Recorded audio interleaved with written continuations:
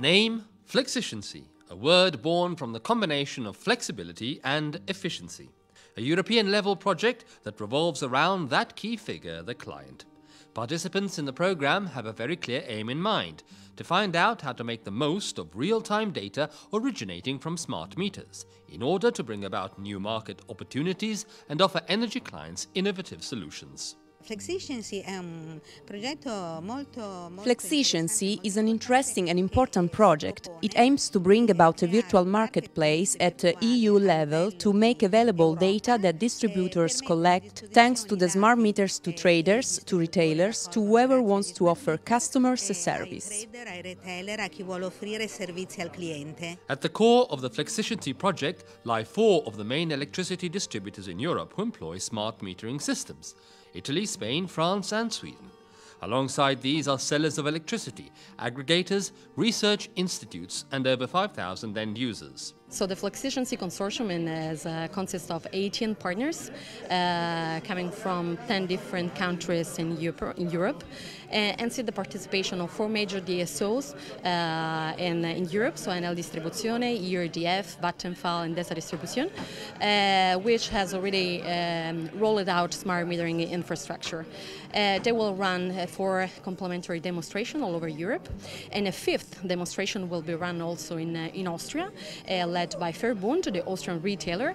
And in Austria there is no smart metering infrastructure in place. So the project will allow to cover completely different conditions, technology conditions and market conditions. The launch of FLEXICIENCY took place during a 2-day work session in Rome. Speakers outlined the scope of the project in a clear and concise way: how to access consumer data made available in real time by electricity distributors in a non-discriminatory manner, and give it to various stakeholders with full client consent, and this can result in benefits for end users such as new services and greater competition. Well, the overarching goal of FLEXICIENCY is to show how an overarching marketplace can help to accelerate the development of retail services in the European Union. So what we're talking about is that we are gathering the metering data from the DSOs, and we're making them available to third parties and market players in order to develop services to the customers. The project is budgeted at 19.1 million euros, of which 13.9 come from EU Commission funding. The development within the project of a virtual environment called European Marketplace will result in the possibility of widening the market for energy services on a Europe-wide basis. It will encourage interactions between countries and players.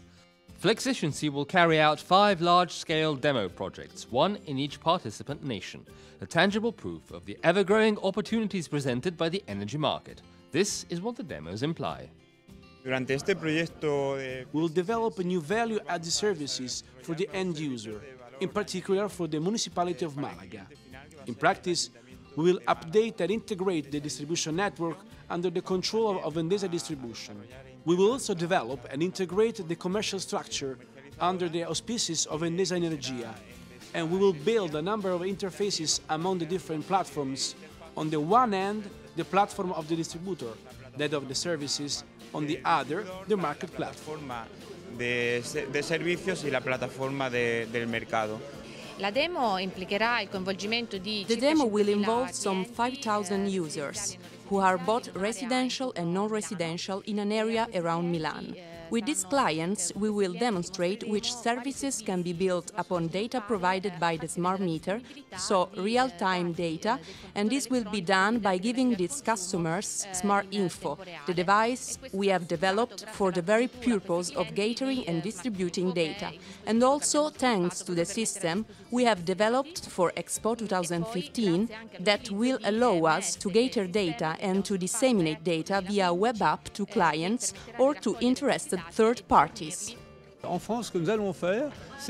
aim in France is to help a British operator to best understand how to operate on the French mass market, and for this we'll provide real-time data that will show the habits of French consumers. Des consommateurs d'électricité français. We're going to give energy services to select customers. These energy services include advanced monitoring services.